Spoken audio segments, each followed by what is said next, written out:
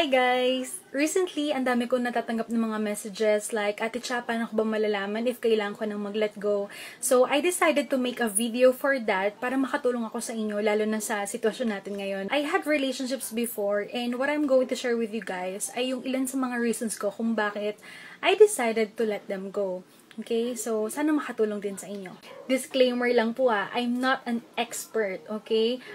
Siguro, lagi ko lang tinitignan kung anong pwede kong matutunan sa sitwasyon ko. So, why not share it with you guys, diba?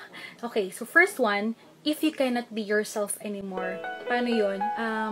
Kunwari, meron kang gustong i-pursue na passion mo or you wanted to be closer to God pero hindi niya maintindihan why you have to do that.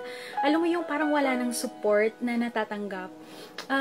Isa sa mga natutunan ko kasi, hindi kailangan maging hadlang isang relasyon mo sa isang tao, okay? Sa pag-abot mo sa mga pangarap mo at lalo na sa pag-serve mo kay Lord. Alam niyo yung feeling na alam mong you will grow as a person sa bagay na yon, pero hindi mo tuloy ginagawa, hindi mo tinutuloy kasi iniisip mo yung mararamdaman niya, parang ayaw naman niya, so huwag na lang.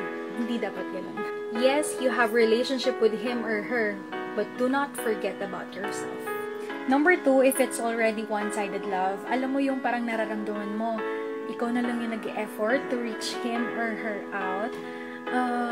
That's why it's very important for us to know our partner's love language. It can be service, words of affirmation, time, or gift, diba? Kasi it will really help the both of you na maging strong at mas maging happy pa yung relationship niyo. And please remember that God wants us to grow as a person. He wants us to grow in character, in faith, and sana wag mo ma-miss yung season na kung saan si Lord yung nagbibuild ng character mo, inaayos ka niya, binubuo ka niya. Kasi, alam mo, kung sa ibang tao mo hahanapin yung fulfillment, yung satisfaction, at para maging buo ka, it will never happen.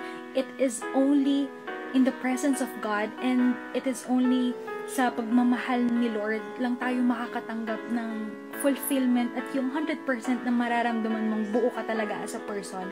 And by that, kapag naintindihan mo kung gaano ka kamahal ni Lord, you will surely understand kung paano mo dapat tratuhin at mahalin ng isang tao. So if you are in that season, please know that I really appreciate you and I understand you.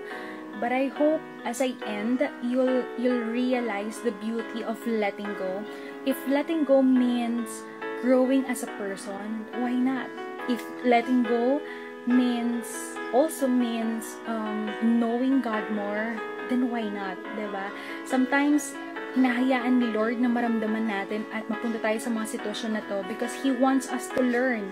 Yun nga lang, in a hard way. Because most of the time, makulit tayo, ang tigas ng ulo natin. But please know that God has not forgotten you. Hindi ka niya nakalimutan. And as you let go, I hope you hold on tight on God's promise, His grace and love for you. And remember that God still has so much in store for you. Hindi pa tapos yung storya mo. I hope you learned something. God bless everyone.